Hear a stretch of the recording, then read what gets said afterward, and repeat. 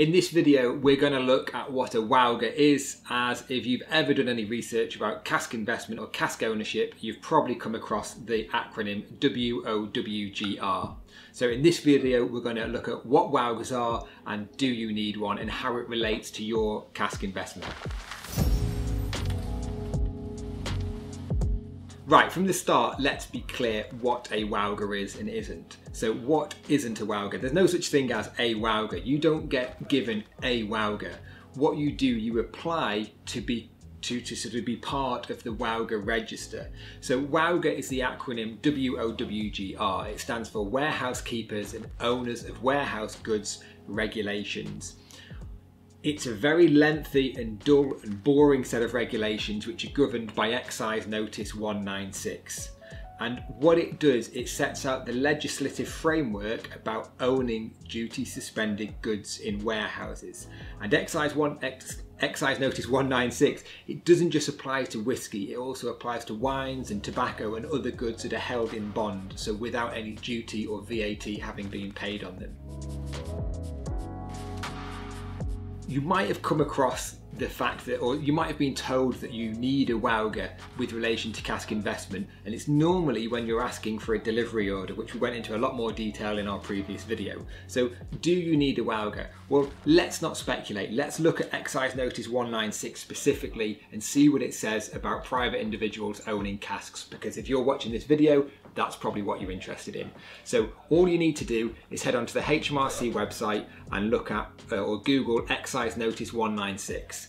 Now, the majority of this site isn't necessarily relating to whiskey casks and cask investment. So what you need to do, the important section for you if you're a cask owner, is to look at section 5.1, Regulation of Owners of Goods in Warehouses, including duty representatives.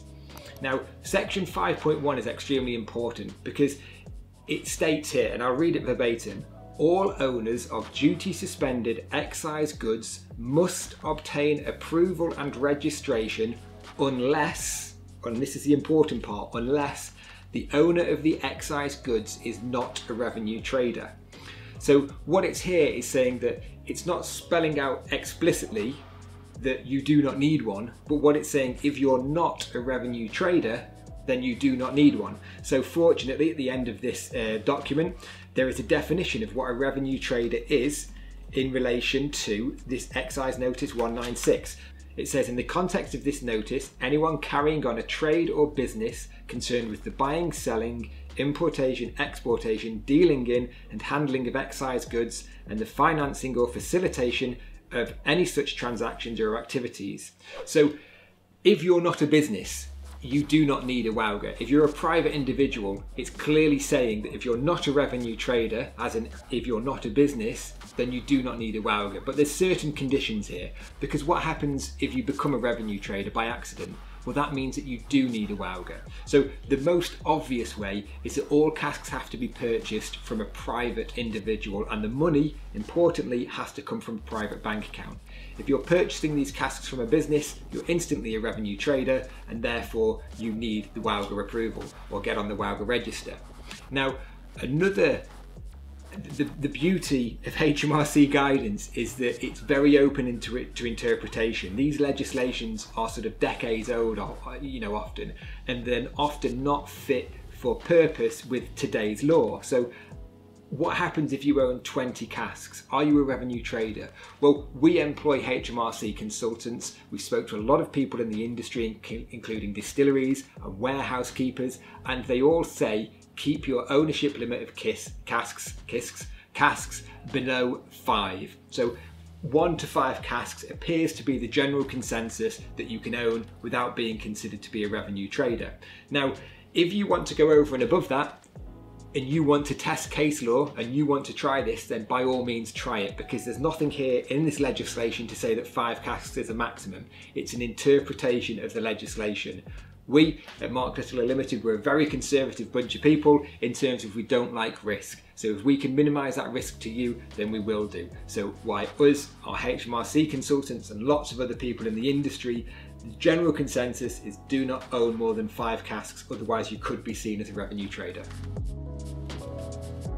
Another misconception is that you need a WOWGR in order to get a delivery order, and this is a complete fallacy. There is, as we've just seen in Excise Notice 196, you're allowed to own duty suspended goods if you're a private individual. You can't own them if you're a revenue trader. So there's nothing stopping you getting a delivery order without having a WOWGR.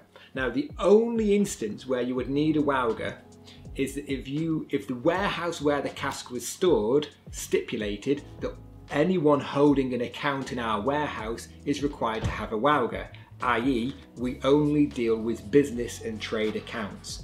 But if you're buying this cask as a member of the public, as a private individual, then you should not be working with that warehouse. Your cask should be in a warehouse that allows private accounts, and if it's not, you can't get a delivery order and you can't get full ownership of that cask. So the reality of it is that you do not need a WOWGR in order to get a delivery order. So as a brief summary, you do not need a WOWGR in order to get a delivery order. You do not need a WOWGR if you're a member of the public and a private individual holding casks in your own name. But there are interpretations of Excise Notice 196 that need to be made. If you want to play it extremely safe, as most warehouse keepers will, they will only allow you to hold up to a maximum of 5 casks in your own name. So this means that you've got to be very careful and very selective with your purchases, and likewise you can't build up a very big portfolio of casks, otherwise it would be quite easy through the lens of Excise Notice 196 to be interpreted as a revenue trader, and the last thing that you want to be doing is retrospectively applying for acceptance onto a register because it already sort of implies that you didn't understand the terms of that register in the first place.